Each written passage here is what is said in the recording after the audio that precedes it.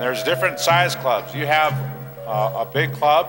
There's other clubs in Alaska that have very small clubs, but there's one thing that unites them all, and that's they're having a lot of fun.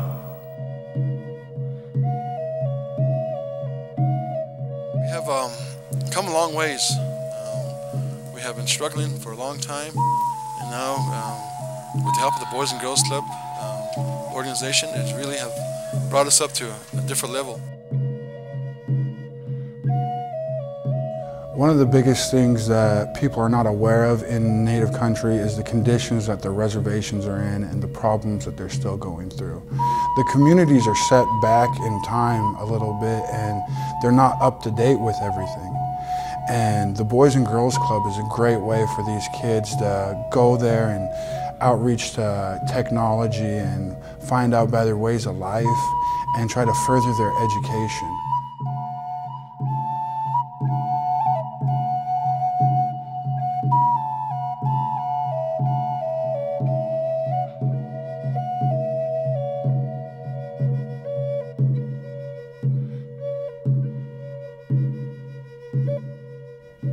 Support your local Boys and Girls Club, especially in Indian country.